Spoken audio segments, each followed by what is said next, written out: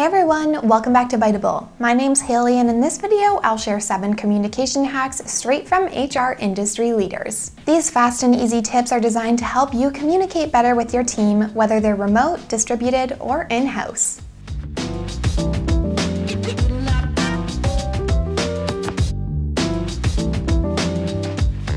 The way we work has fundamentally changed in the last few years. No matter where you are in the world, no matter what industry, you've likely experienced your own disruption. And it's not just our working arrangements that have changed. Our way of communicating has changed too. There's a gap in our communication systems that was once filled with coffee meetings, water cooler chats, and brainstorming around a whiteboard.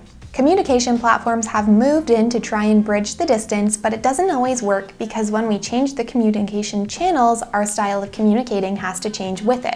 When you're not seeing your team face-to-face in an office, you lose some of your most valuable communication tools. Body language, nuanced conversations, team bonding around the water cooler are all nixed. But finding a way to connect to your team isn't a nice to have, it's a must-have. Let's look at how you can make it happen. The first hack is turn on your video. This hack is recommended by Tracy Brower, the author of The Secrets to Happiness at Work. Brower says if you're experiencing Zoom fatigue, it's easy to just go camera off on your meetings. But when you can, showing up on video is helpful because it demonstrates responsibility, shows confidence, helps to build trust and rapport, helps you engage, and makes you memorable.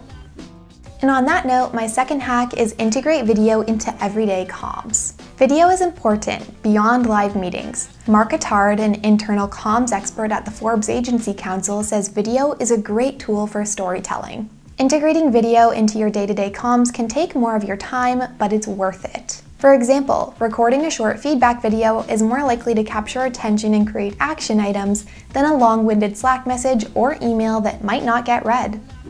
My third hack is dial up the friendliness. Business communications expert James Chartrand says that when you're working remotely, a lot of in-person conversations become Slack messages and emails, but can be read as cold. Without the gestures and facial expressions of an in-person conversation, a neutral email tone can come across as distant or even aggressive to the reader. Using the same words you would use in person doesn't always translate in tone, so you need to pay extra attention to written comms.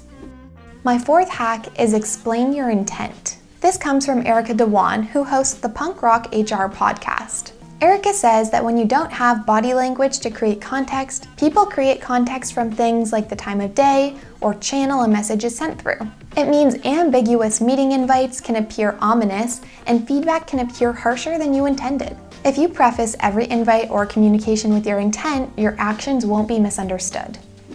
My fifth hack is create a good online experience. When you switch to remote work, we usually add platforms that fill the space where in-person interaction was. But these platforms don't always give a good user experience. Jennifer McClure, CEO of Unbridled Talent and Disrupt HR, says when you implement new technology with your team, you need to set goals and be clear about how to use each platform. Mark Stelzner, who's the founder and managing principal at IA, actually says auditing and cutting communication platforms might also help with platform overload.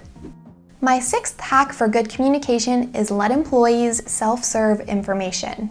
In an office, micro-interactions like popping into someone's office and asking someone to send you a file have added benefits like team bonding and socializing. But when these little requests happen all day over instant message or email, it can quickly become overwhelming and create bottlenecks. Danny Spiros, Director of People Ops at Zenefits, finds an easy way around this is making communal resources easily available to everyone. This can be anything from files to explanations of policies and processes. Start small and don't try to document everything at once. For example, start with a series of explainer videos about commonly queried internal policies.